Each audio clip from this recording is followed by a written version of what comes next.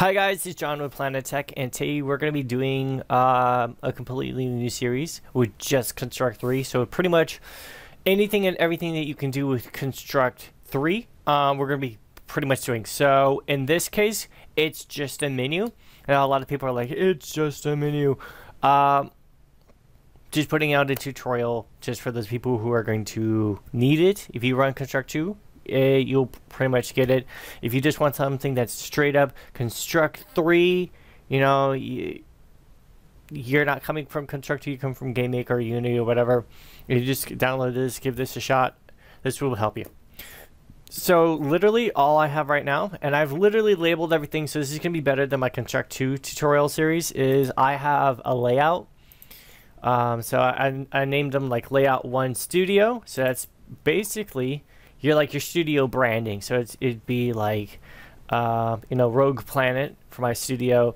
In this case, it's just called Studio. And then I have Studio 2 or Layout 2 menu, which is just the menu.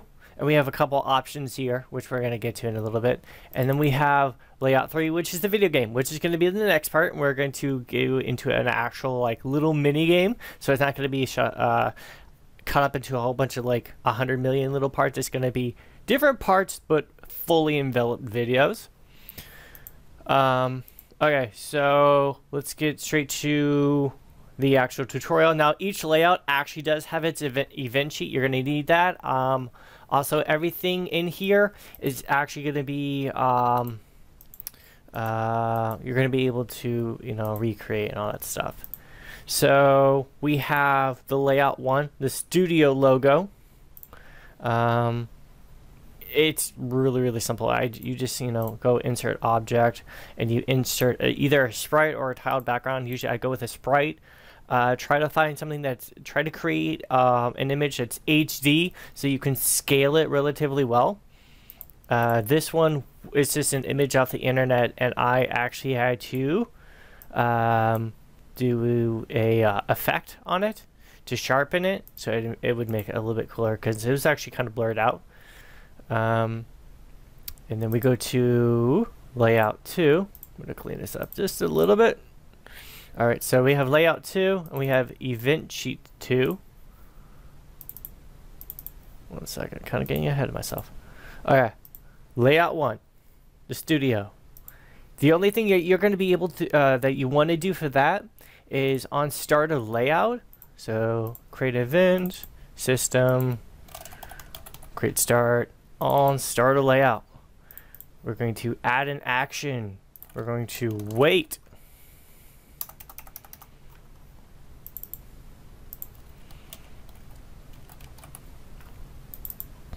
Two seconds. So put in 2, done, add action, system, go to layout, go to system menu, boom, done. That's how we do it. Don't need that. And it's going to wait 2 seconds, and it's going to go to layout 2. Alright, so we're done with that. We're going to go now to layout 2. And here's layout 2. So the sprites and everything that I use are going to be linked down below. It's just, if you go to opengameart.com, you go to search box and you type in Kenny, so Kenny. They've created a huge amount of like free assets that you can use for anything that you want, you know, private, commercial, all that type of stuff. And so I used a bunch of his sprites for this, so you guys can be able to use it in whatever way that you want, and you can recreate this and get your feet wet. I have literally a simple box, the simple GUI with the Construct 3 logo. I have 3 buttons here with 3 text. So text, text, text. These texts actually don't do anything. They're just static, which means rather than be dynamic, interactable, it's static. It just is what it is. These buttons, though, are dynamic. So they actually have 2 functions. They have a on button, which, as you can see right here, is a completely square box. And then when you click on it, it's actually going to have a half gray box in the middle. And that's literally the same thing throughout all of them. And all I did to clone them was I clicked on it, click right, and then clone object type. You click that, it's just going to duplicate it. Sometimes you want to do that for stuff that's like has AR or whatever, makes it a whole lot easier, but it creates a separate object. It just clones everything from it. Like all your animations and everything. So say you have 3 or 4 different bad guys, you don't want to copy paste, it's to clone the entire object type. Load, exit, exactly same thing. Down here I have, I wanted to keep it really simple, so I went with a simple coding project. So we have our sound on and sound off button. They run 2 different variables. I know some people are like, use one button. You know, if you're running a mobile project, you do whatever you're going to do. So off and on, I kind of like that. And the code behind this, now this is where we have a little bit more code than the first one. This is where we get into my type of realm of like, you know, a couple hundred lines of code. All right, so I try to label everything specifically, so it's a whole lot better than my Construct 2 layout. You know, practice makes perfect. We are going to need one global numbers or variable, and so what you're going to do to add that, in case you have never done that, is you want to click right, add a global variable. You want to name it. You want to set it to a number, string, or boolean. I did a number. You want to set that number, and you can add a description. So in this case, let's just, since we don't need another one, I'm just going to edit this one. So it's going to say sound menu sound controller. It's going to be static. I don't need it to be constant, so that's good. Menu sound controller, boom, right there. So automatically, I love how that does that.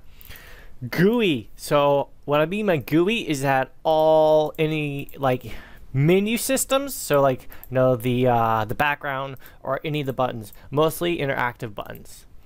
So on left button clicked on Sprite 4. I actually should be naming these. So Sprite 4 is the play button. Yeah, so play button, load button, exit button.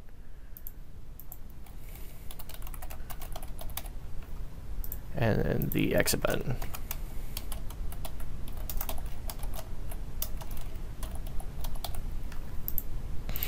So on left click on the play button, we're going to set the frame. So we're going to, instead of playing an animation, so it's like 1, 2, 3, 4, you know, it plays it, we're automatically going from 0, 1. It's like an off and on switch. So we're going to set the animation. So boom. So we're going to go to action. We're going to go to the buttons or the play button.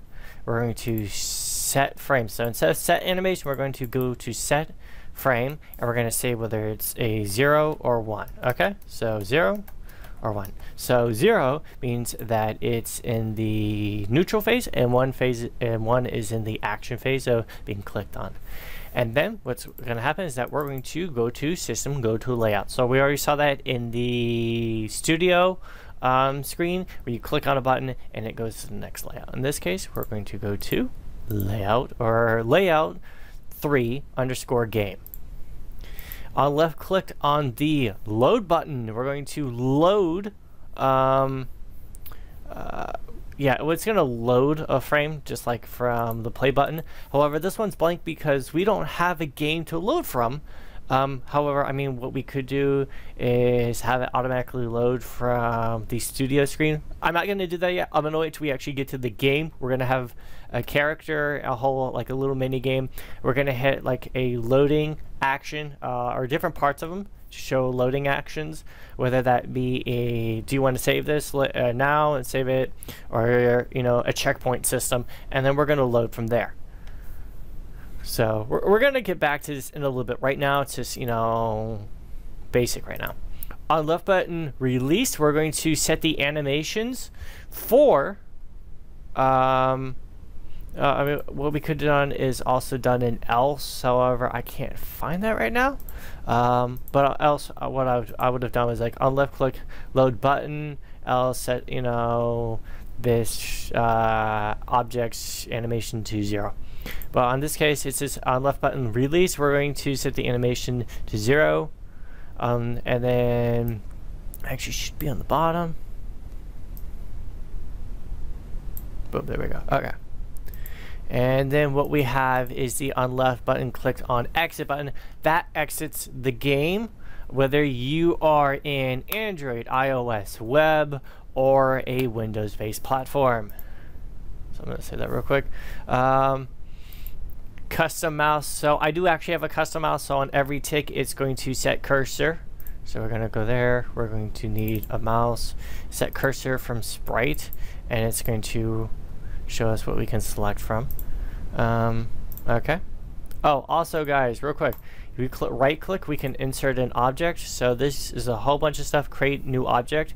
So or plugins that you can put into your game. So like local storage, a dictionary, a button, file chooser, a slider, progress bar. We may be using that in the game. Light shadow, a sprite of course, video, user media, geolocation, touch, gamepad, and so forth, including monetization. We'll also be getting into that because that's actually heavily requested on my Construct 2 videos. Okay, so we're on custom mouse. Menu music. Okay, so on my menu, I am running music. You know, a simple loop track just to, you know, some atmosphere. So system on start of layout, we're going to play some audio. And how we do that actually is to import audio. Is we go to music, we're going to right click, import music. We click this, it's going to go into your actual like system driver, and then you can select the music that you want, and it's going to convert it to whatever it's going to be. In this case, I have an MP3, or you can, as you saw, you can drag and drop. We're going to set the sound to 0.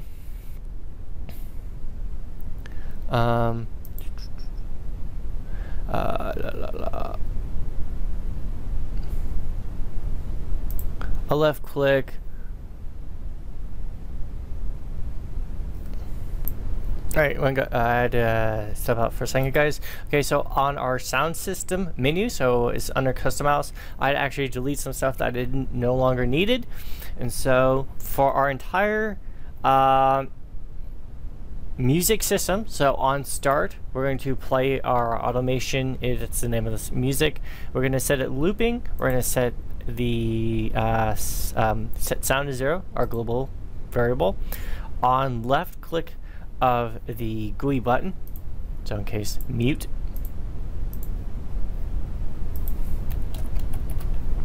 and unmute.